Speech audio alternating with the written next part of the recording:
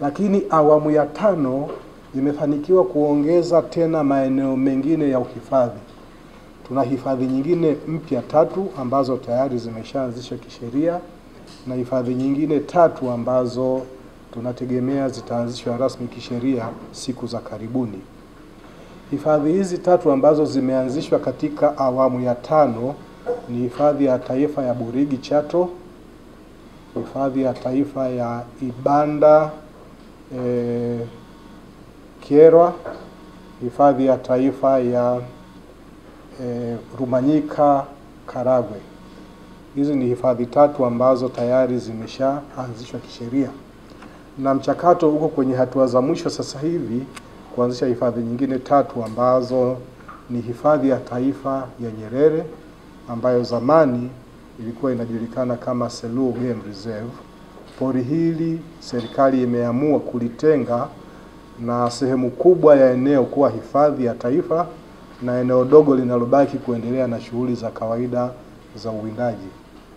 Hifadhi nyingine ni Kigosi ambayo iko Kahama, na eneo lingine la hifadhi ni hifadhi ya taifa ya Ugala.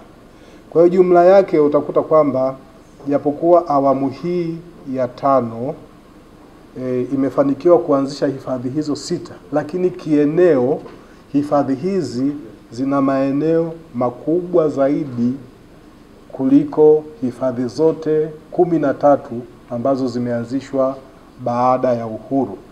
Na katika eneo la uhifadhi, kitu kikubwa tunachojivunia au ambacho kinaleta tija kiuhifadhi ni ukubwa wa maeneo, sio idadi ya maeneo.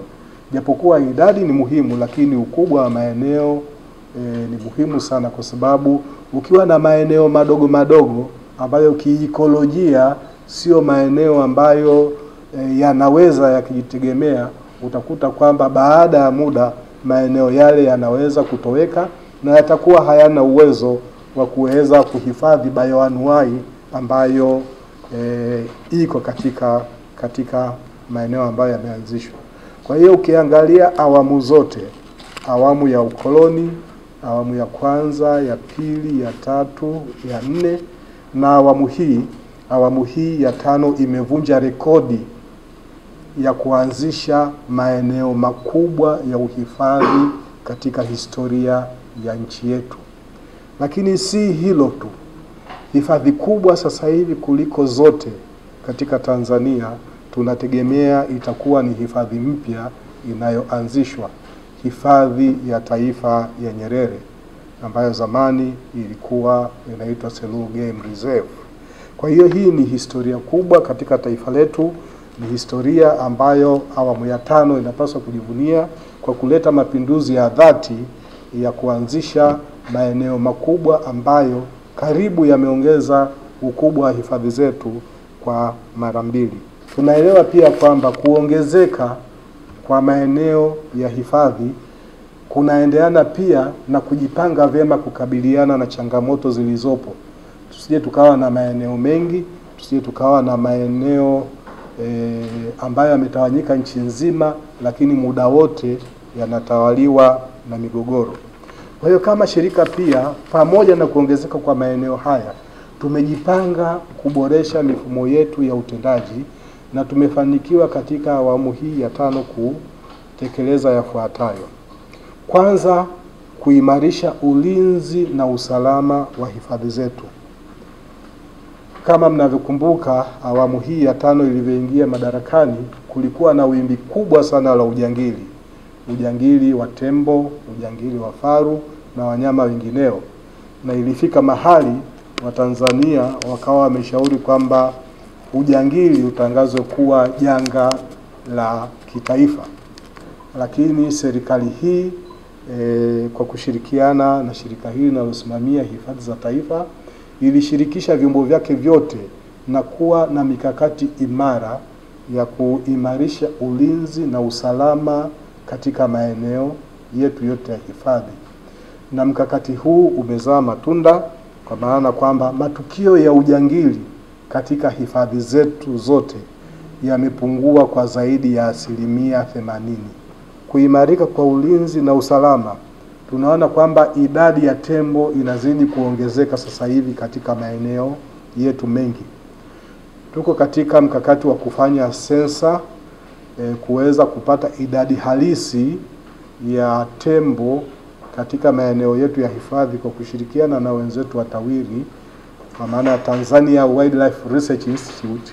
Hii ndio taasisi inayofanya utafiti wa kuidadi wanyama katika maeneo yetu, ili tuweze kujua idadi halisi ya tembo tulionao baada ya kuimarisha ulinzi na usalama, ili tuweze kulinganisha idadi ya tembo tuliokuwa nao baada ya awamu hii kuingia madarakani, kabla ya awamu hii kuingia madarakani na baada ya awamu hii kuingia madarakani. Katika awamu hii ya 5 pia tumefanikiwa kwa kiasi kikubwa kujenga vikosi vyenye nguvu na imara vya intelijensia, kukusanya taarifa ambazo zinatuwezesha kuweka mikakati sahihi ya kukabiliana na ujangili na kuzuia matukio ya ujangili pale ambapo yanataka kujitokeza.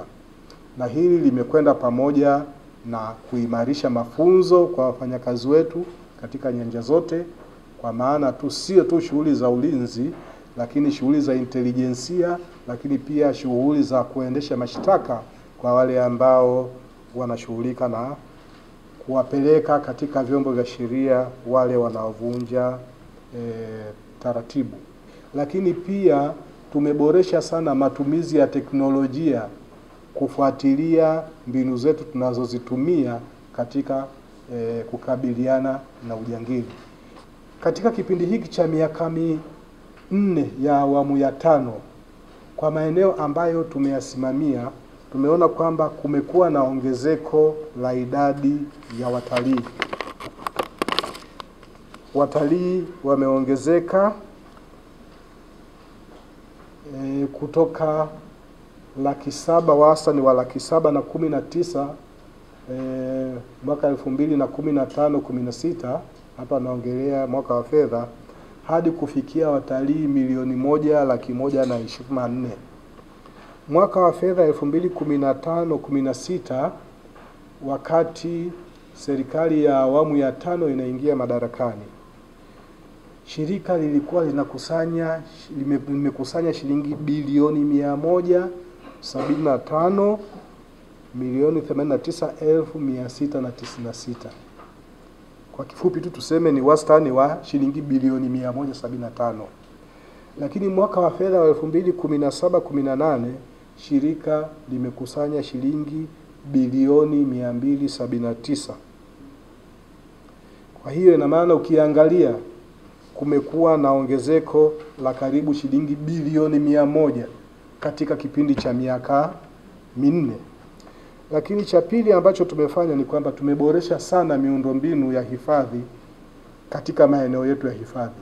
Lakini pia serikali ya awamu ya 5 imefanya kazi kubwa kuboresha miundombinu katika maeneo yaliyoko nje ya hifadhi, ili kuhakikisha kwamba watalii wanasafiri kwa urahisi zaidi wakiwa nje ya hifadhi. Lakini na sisi tumeweka mazingira ya kuhakikisha kwamba watalii wanasafiri kwa njia rahisi zaidi wanapokuwa katika maeneo yetu ya hifadhi. Eneo lingine la 4 ambalo awamu hii imefanikiwa kufanya shirika hili lifanye vizuri katika ukusanyaji wa mapato ni kuimarisha mifumo ya ukusanyaji mapato yanayotokana na utalii. Mifumo yetu mingi ya ukusanyaji fedha ilikuwa ni fedha cash au malipo kwa kundi. Lakini sasa hivi mifumo yetu yote ya ukusanyaji fedha ni ya kielektroniki, na mifumo hii imeunganishwa na mifumo ya serikali ya ukusanyaji wa mapato. Kwa hiyo mianya ya upotevu wa fedha kutokana na udanganyifu imepungua, niseme kwa zaidi ya 95%. Hili nalo limechangia sana kwenye kukuza mapato yanayotokana na utalii. Kama mnavyofahamu, miaka ya nyuma kulikuwa na malalamiko sana kwamba watalii wengi hawatembelei Tanzania kwa sababu ya uhaba wa malazi. Katika kipindi hiki cha awamu ya 5, jitihada zimefanyika ndani ya shirika na kwa kushirikiana na wadau wetu na vyombo mbalimbali vya serikali tumeweza kupunguza uhaba wa malazi kwa kiasi kikubwa, na sasa hivi malalamiko ya uhaba wa malazi sio makubwa kama yalivyokuwa awali. Niseme kwamba tatizo la uhaba wa malazi tumeshalipatia ufumbuzi, kwa maana ya ndani ya hifadhi tumeshalipatia